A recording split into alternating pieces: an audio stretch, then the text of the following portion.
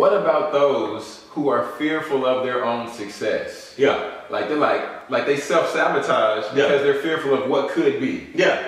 And they don't realize that they're even doing it. That's the sad thing. Self-sabotage comes in the form of excuses.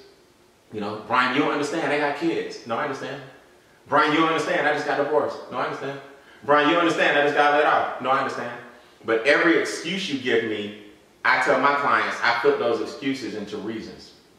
Brian, I got kids. You don't understand. That's not your excuse. That's your reason you need to do what I'm telling you. Brian, I just got laid off. You don't understand. No, that's not your excuse. That's your reason. So what happens is people who self-sabotage don't even realize that subconsciously they're doing it because they're afraid of the success. And the reason they're afraid of the success is because society shows, and our country loves individuals who rise and then fall. And they put more emphasis on the fall than they do the bounce back.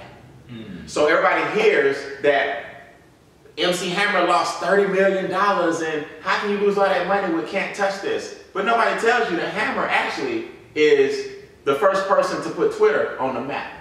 Nobody tells you that Hammer is a genius when it comes to marketing and social media. Nobody tells you that Hammer made millions of dollars for his consultations now. But everybody just knows when he had the diapers on, he was running back and forth doing the tight rider. Everybody look at the brother's fall, but they don't look at his bounce back. Everybody talk about Mike Tyson losing $300 million, but they don't tell you right now Mike Tyson owns ATM machines in Vegas.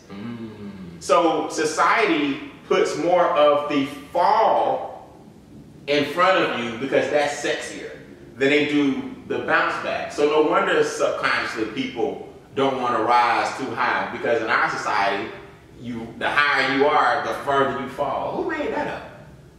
You know what I mean? So we do things, a lot of people do things so that they won't have to experience the unknown. I don't want to make money because I hear about Lauryn Hill's tax problems.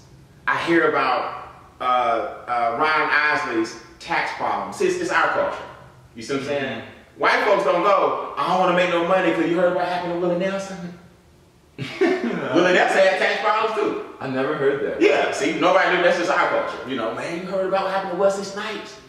You heard about what happened to Lauryn Hill. You heard about what happened to Ryan Isley. See, that's our culture. So we rather stay where we are in known hell than experience unknown heaven.